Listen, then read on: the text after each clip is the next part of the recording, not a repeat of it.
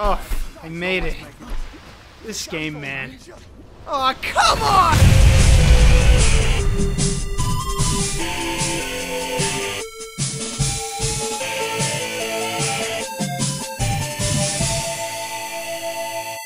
Ninja Gaiden. It's tough! The IP was modernized by Tomonobu Itagaki, who... well, that's a read and a half, but he does like Pikmin. So Ninja Gaiden's awesome, and I hope the games won't mind taking what they dish out. Thumb damage, mostly. If you've heard about the Gaiden, you've heard a couple of things. It's comically violent, it's really hard, and the owners haven't been able to settle on definitive versions of their games. I wanted Ninja Gaiden at its best, so with some recommendations and forum trawling, I'm doing Black, Vanilla 2, and Razor's Edge. This will not be debated, Sigma games will not be considered, so go hump a stump, you bloodless chumps! Calling Ninja Gaiden hard isn't saying much. Enemies bully the player from all sides and often at range, demand an understanding and ready application of your options. Non-combat segments require a kind of precision that the game isn't mechanically suited to, I'd argue. Adversity is created in the varied forms and contexts of the challenges thrown at the player, in the way that challenge is prescribed to the player. But Ninja Gaiden's strongest feature is its combat, the least prescriptive challenge the player faces. In a phrase, it doesn't celebrate its greatest strengths, and that makes every iteration hard to get through. Ninja Gaiden Black is a technical marvel. Most of the time, runs incredibly well, looks unbelievably good for its generation, and has a lot of varied environments and challenges. I won't lie, I struggled through it. It was my first Ninja Gaiden game after all, but it's such a complete package kind of game, it gets respect for that alone, even if the story leaves a bit to be desired. Someday you will come to understand the pursuit way of power. he's not evil. The combat stands out immediately. Ryu controls a bit odd, nothing like Dante with his instant turnarounds and controlled jump arc. You roll and flip and block and run, rise and fall, blaze through enemies. I liken it to water, a control scheme with a lot of seamlessly integrated options and fluidity, but moments where the rapid that is Ryu is committed to its path. It takes some getting used to, but for the most part, it doesn't damage the experience. And it's not as overly complex as you might assume. Yeah, it's got combos, but they're mostly dialed in, a series of buttons you hit in a pretty generous window, so even your mom can do an Azuna drop with a little practice. The visceral joy of combat is the crux of everything, I think. That essential piece of Ninja Gaiden cannot be removed, or the game is nothing. With that in mind, here's why Ninja Gaiden combat fun and good. Ryu Hayabusa's a f***ing ninja, and it ain't no lie, baby. Bye bye bye. Turns out running up walls and skull-splitting dudes is pretty cool. Incidentally, turns out running on walls and multi-decapping scores of foes is even cooler. Using the environment to your advantage is something more action games should do, and this game was ahead of the curve compared to Devil May Cry on that front. Ryu Hayabusa's like that old high school friend you don't talk to, because he's got a lot of weapons. The player has all kinds of tools to work with if something's too challenging. Sometimes combat's a bit like a puzzle, and it's nice that the devs were willing to let you work it out with lots of options. Lastly, the odds are stacked against you in every fight. You slay hordes of ninjas and demons, and every fight is both frantic and strategic. You have to choose to commit yourself to a deadly combo, maybe cutting an enemy or two down, but always risking a back attack. It's why stuff like the Azuna drop and the flying swallow are so good. They're low-risk options that can hit multiple enemies. Very often you're safer attacking from the air, if you can get there. The combat is tweaked, so even weak enemies are scary. Getting grabbed for 40% of your health sucks, but at least you'll respect the enemy after. Most encounters are consistently engaging. Unfortunately, the game often bogs down progression with excessive throwaway enemies, the bats, the insects, the stupid floating demons that only exist to get blasted by lightning, the ghost fish, and whoever designed them in particular can go explode. And for all that good stuff, someone at Team Ninja thought, what if... One fun line I came up with while playing Ninja Gaiden was, why won't they let the game be fun? And that's because mostly everything but raw combat has issues. The game is committed to variance, so transitions from combat to platforming segment to combat to puzzle, but so many of the platforming sections are just... Now, to be fair, some of them are really good, and I like the way the level designs often encourage different ways to move through them. They're never just singular hallways leading to encounters, and the world feels more fleshed out for it. But take this section, for example, which would be fairly inoffensive if 4 hovering laser drones weren't constantly sweeping the room to knock you off the tiny platforms you can just barely consistently jump to with the awkward stick and camera controls.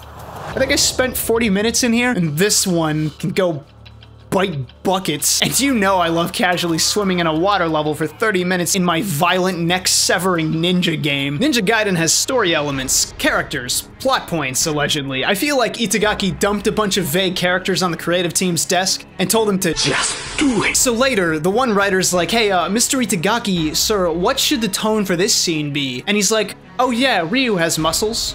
The last major facet of gameplay is boss battles. They're huge, extremely dangerous, really make use of the enormous 3D space. For a first pass of what the series could be, they're not terrible. But I stand by the notion that the bosses aren't great overall, and I think it's because the devs can't assume what weapon the player is using. Now, some weapons do better in some fights than in others, but by and large, the game doesn't require the use of this or that weapon in battles because it can't. It throws enough weapons with different capabilities of the player, which need to be upgraded over time and most of which are optional pickups, that the player needs to be able to beat bosses with anything. Every boss is one of 3 flavors, more or less. A lumpy, unimpressive enemy with a fairly uninteresting fight that you can win by any means if you respect a few attacks. A Simon Says or Die fight, where the enemy has very obvious tells and sometimes obvious patterns, but if you don't respect them and react appropriately, you just lose. And deadly duels that often have bizarre and inconsistent properties. Behold the smelly trinity. The lumpy dudes usually go down in one pass, and I think they're a symptom of the devs designing a bunch of stuff and throwing it in just because. The Ice Cave maggot thing is almost harmless, along with 1/3 of King Ghidorah and this guy. They exist, mostly only test your ability to roll and jump, and go down right away. They're not terribly memorable, but can make you feel good about yourself, like a quick rub on a Friday night. The Simon Says bosses, particularly the worms, are some of the worst. You'll often have to figure out the pattern through trial and error, so dying, running back, and restarting, but once you have it down, the boss is harmless. It's just a matter of jumping when it says jump and cutting when it says cut. Nothing I'm really proud of, and nothing really enjoyable. The dual enemies, particularly Alma, Doku, and Spirit Doku, and the final boss suffer from inconsistent defensive properties and bizarre hitboxes. None of them are consistently vulnerable to Flying Swallow, even when attacking them at seemingly identical points in their recovery animations. It makes some of the fights feel way more like random scrambles than measured duels. They have impressive attacks, but crazy hitboxes. Spirit Doku's hard to keep up with because of the lack of clarity in his swings and how overwhelming they are, but regular Doku might be even worse. Look at this. Do you think this is okay? I get that it's a hitbox that's bigger than the animation suggests, but like, shut up, game. Okay, the second issue is a bit of a nitpick. My real gripe is simple. The dual bosses turn into repetitive cycles of single attack or single combo into defense. They became incredibly stale for the sake of victory. None of the bosses bespeak any particularly interesting design or really let Ryu go full combo mode with the player's weapon of choice. They give you a bit of an opening occasionally, barely make use of Flying Swallows, and never wall running mechanics, never make you swap weapons mid-fight or use particular projectiles to open weak spots. They never really aspire to much more than bash the boss. And even with a few weird standouts, you're still restricted in what you should do to win. It feels like, with how cool and free and environmentally interactive the combat is, the bosses should be more about environmental combat puzzle solving. They could be more. Again, they're not awful, they're just varied enough, but together they contribute to why the game is hard. Calling Ninja Gaiden difficult, I reiterate, isn't saying much. Typical combat is difficult, but it's a fun, player-directed challenge. It doesn't feel hard. The rest, however, is a multitude of strangely varying challenges that culminate in an extremely choppy playthrough. A game that's constantly cutting its fun bits short for annoying ones. It's always mixing up the challenge, but sometimes less is more. Shoot, maybe I should have played Sigma. It's fighting the weird camera, failing through so many stiff and awkward platforming sections, swimming through water at half speed, getting lost in Tyron, and so many full-stop boss fights. Fights that force you to learn, and in particular, obey, before you can keep playing. It barely masks its many progression killers as novelty, and there's some value in that for some players. The people who appreciate the world Ninja Gaiden is selling. A dog-eat-dog warzone where only the master ninja thrives. The repeat player. The difficulty challenger. The game's progression is bizarre as well. It starts out so strong with the village and Tyrant sections, like those can be hard, allegedly playthrough ending, but it's all doable with some defensive play. Then you go underground and the game tanks with it, halting your progress, making fights brutally long, but by the time you get out, do some more levels, the game's done before you know it.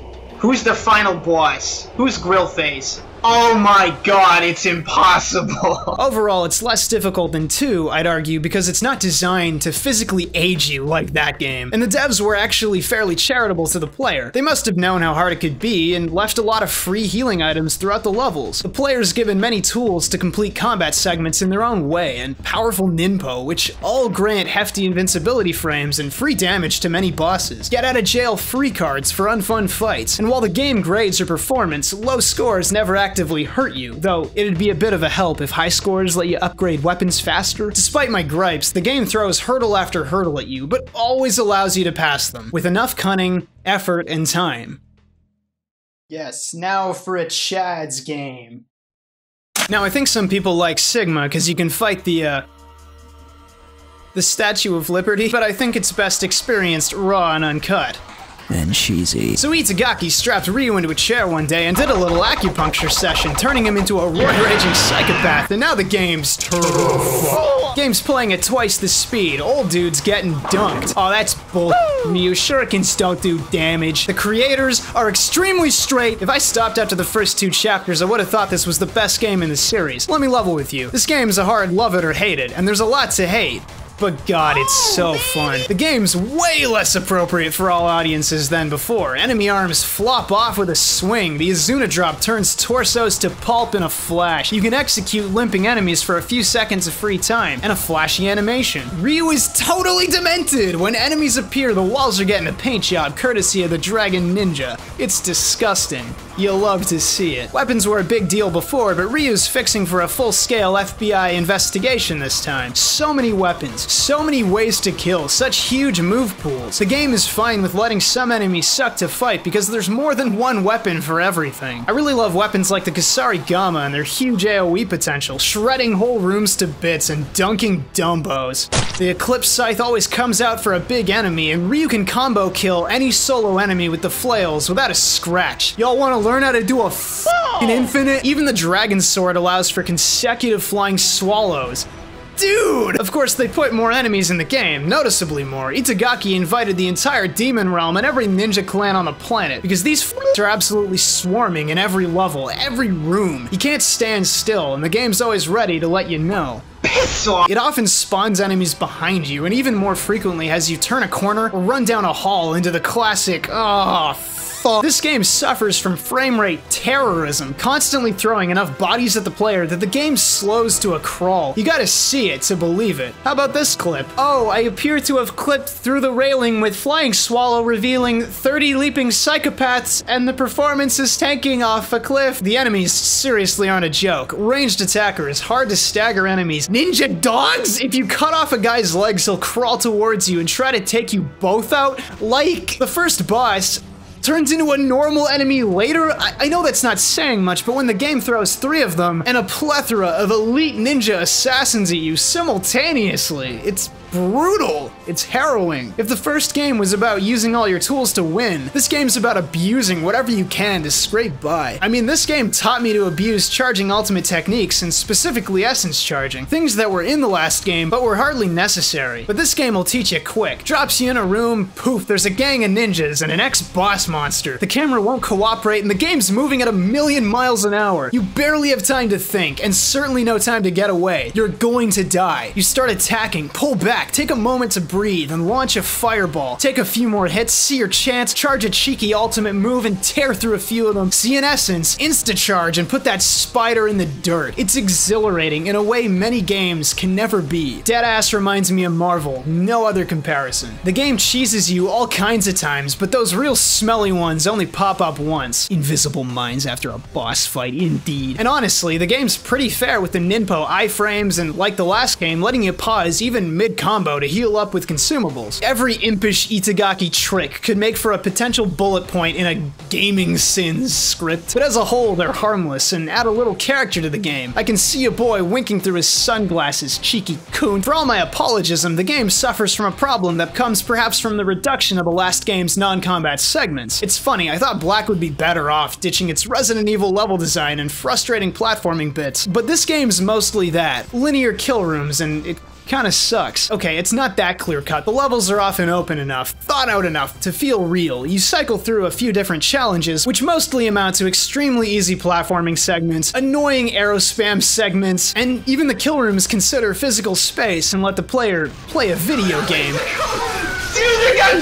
To be fair, there's a fat chunk of boring square rooms with no interactive elements, and that's a shame. And all the challenges are back to back, right? You don't have to jog halfway back through Tyrant to open a door. It's just raw progression. The struggle is burnout. It's endless waves of enemies, the constant need for alertness, the cheap little gotcha moments the game keeps throwing at you, the barrage of assorted projectiles streaming at the player, and free heals at save points or not, you're gonna be strapped for health. It's really rough sometimes, almost a slog. It's constantly stopping progress with fights that force you to change up your tactics, and I wouldn't be shocked if it was just too much for the average player. So let's switch it up and talk about the world. I really liked what Black did. It clearly took place in a modern setting, but the relics of the past, the weird magical elements, and the ruins built under the fictional Tyrant helped to convey a mystical other reality. Ninja Gaiden 2 checks most of that out the window and gives us Tokyo, but taller. Russia, New York, Venice, it's just the real world with some odd tweaks. Getting backdoored by demons. I kinda wish they fleshed the thing out as a cool alternate Earth. Now the characters that populate the setting are aggressively forgettable. It's an achievement. Starting with Rachel's no-value replacement, though I have to say, Itagaki's porcelain doll fetish is getting on my nerves. Why is Rasputin here? Who's this? I'm kidding, I don't care. There's a lot of demons, like this one. Your path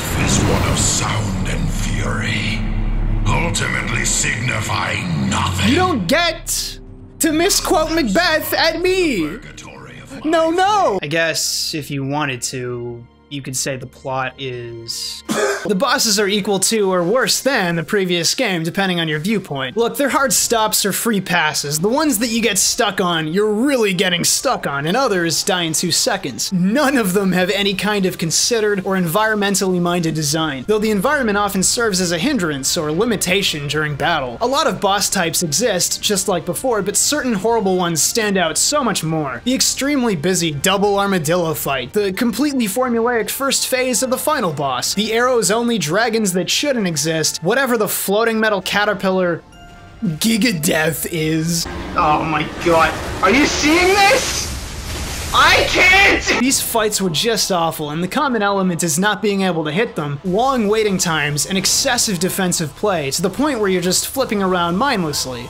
And a focus on arrows, like, why? Defensive play is fine in these games. If you ignore it, you're dead. But other bosses do it better. Bosses like Alexi and the Macbeth demon, who are vulnerable at specific points, throw out crazy fast attacks you have to dodge, but can be made vulnerable with aggressive play once you understand them. And often they go down quickly. The challenge lies in getting in and doing your damage swiftly and cleanly. I can appreciate those fights. But I don't appreciate Genshin. Genshin is a battle fought 4 times, and quite literally the fun ender that caps off, literally decapitates the most fun segment of the game. He's supposed to be a deadly rival, so like Doku from the last game, but even Doku let you jump and Flying Swallow. Genshin is Doku with even more restrictions. He has fewer utility moves, mostly just rushes Ryu down, has pretty clear punish windows once you've gotten tossed around a bit, but will often surprise the player with counterattacks and random blocking, so that's fun. If you Flying Swallow, Genshin will likely block. If you jump and he's free, he'll Flying Swallow you. It's supposed to feel like a fair match, but you quickly realize the strategy boils down to repeatedly dashing away and blocking, and when the opening comes, getting a few cheeky hits off before running back. It's not a duel, well, not a flashy one anyway. It's an oppression session. It kinda blows my mind that even in this game, NG2, the turbo installment, the gory slash fest, that most of the important fights never go wild, never give the player windows to really wail on these enemies and, you know, enact the gameplay they've learned everywhere else in the endless fights before the bosses. Ninja Gaiden's fun isn't celebrated by its hardest challenges.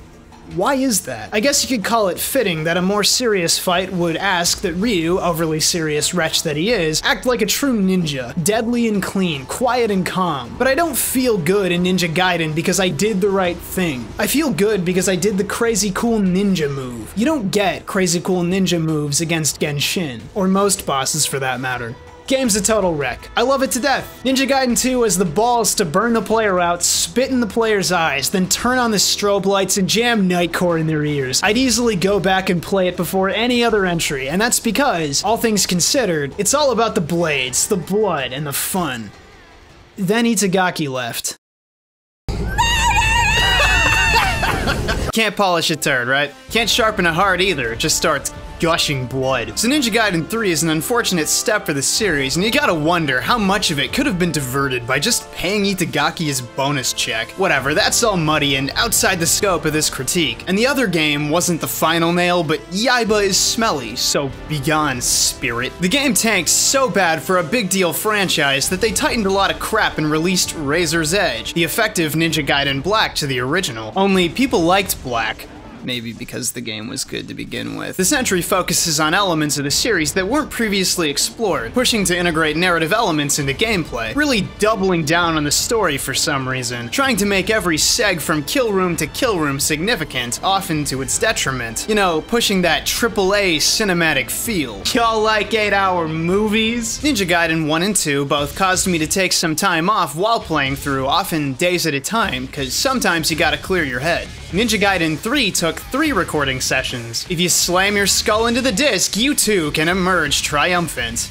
Anyway, my thumb broke, so the game focuses mainly on combat, much like the last game. You walk from kill room to kill room, maybe with a little platforming segment, and more commonly a very painful QuickTime event in between. Like 2, the game burns you out. Unlike 2, it's done entirely without consideration for the player. Say what you want about 2 being excessive, at least the fights were noticeably finite. When you walked in a room, you often knew what you'd be killing, because enemies quite literally presented themselves all at once. Razor's Edge, in contrast, drip feeds enemies into the conflict, and really extends the amount of time a fight can go on for. The game is extremely quick, gory, and requires the player to pay attention or die, and because we're playing the enhanced port, cutting off limbs and the new steel on bone mechanics spice up play. Steel on bone mechanic is a fancy way to say when the enemy glows an ugly bruise color, do a heavy attack and rip him to shreds for free. And it's kinda necessary because jump into instant essence charge is gone, so players don't have the option to tactically use invincibility periods as often. In some ways, it's harder than the others. And other times, you're just mashing and quick dashing between dudes, sometimes getting executions for mashing. To be honest, I found the combat easiest with the Talons because it gave hefty iframes, let me constantly be attacking but able to cancel out, and sometimes gave me free kills with steel on bone. The problem is, my f***ing thumb hurts after every single fight. This game burnt me out harder than 2 ever could, and that's just a consequence of everything needing to be something. Traveling up a cliff, climb with kunai. Basic platforming, shoot the rockets down first or die. Always take down the ranged attackers in every battle or die on fire. Do 5 back-to-back fights with endlessly spawning difficult to fight monsters. Finished? I know you're low on health, so here's an acid floor, and another one. There's 2 more before the next save point! Also, shout out to the original for only having the Dragon Sword playable with DLC weapons, you idiots. Like in 2, enemies spawn behind you, but sometimes it just doesn't— Why in this room? What? Other times you're just trying to have a ninja run. Notice how I stop and stare, preconditioned into being afraid. Then God! What? I think this game hates me. Real quick, I know your thumb's having a hard time, but could you mash like really hard with your thumb to beat these QuickTime events? Yeah, no problem. Razor's Edge adds unnecessary Ione sections, which had some good platforming early, and I was so excited that they wouldn't suck. No, they're not necessary. Please expunge yourselves from this game. Is it worth talking about the bosses? Okay. Yo, Ryu, you want to fight a dinosaur? Here he is! Check that out. What the fuck? They're not all bad, though a couple really get into obnoxious progression hiccup territory with constant QuickTime events to take down some giant enemy, and honestly, what's the fun of a Ninja Gaiden boss if it's framed cinematically? If I'm destined to win, those desperate 1v1 struggles feel infinitely more substantive because at least it's a challenge where the player has to create their own action shots, you know? I'll grant that some of them are multi-part active challenges that require strategy. I like the spider tank because you gotta reveal its weak point by ripping 4 plates off after comboing them. It's telling the player to quickly and frantically do their damage, and the more plates come off, the harder it gets. But you can save them all for one quick go at the end and win safer. It's kinda cool. Some of the bosses are just Abuse steel on bone or die? At least it's a mechanics check, though it should have come earlier. I don't know what to make of the masked man fight. In one way, he's like the Doku Genshin of this game. Nice right, pure dork. But I never got my finger on the pulse of the battle. You fight him 4 times, and despite his attacks being consistent throughout, I needed to use different tactics every time. And I don't know why. The guy can kill you extremely fast, it's frantic and harrowing. It only really got tough in the final version where seemingly nothing I did previously worked on him. It makes me feel like I stumbled through with blind luck each time. Maybe there's some merit to the straightforward Doku and Genshin fights after all. Overall, half the bosses were easy and the other half took about as long as the whole level previous to take down, counting the retries. It's wildly unsatisfying to do so well and suck in equal measure, but the most standout problem to me is story. I can choose to take breaks and avoid carpal tunnel, right? But the story is integral to the game, even gameplay. We get a lot of slow and stilted dialogue, a lot of new characters, a lot of scenes, even awkward character development, and it's kind of baffling that they went in this direction. Ninja Gaiden is a game where a ninja kills a Macbeth-quoting demon in a clock tower. Ninja Gaiden is a game where you lop off 5 heads simultaneously with wind blades. Ninja Gaiden cannot make a female character without doing this. Why ascribe any kind of weight to this absolute train wreck of a narrative base? Why build on this? So naturally, the only answer is to get the guy who wrote Chrono Trigger.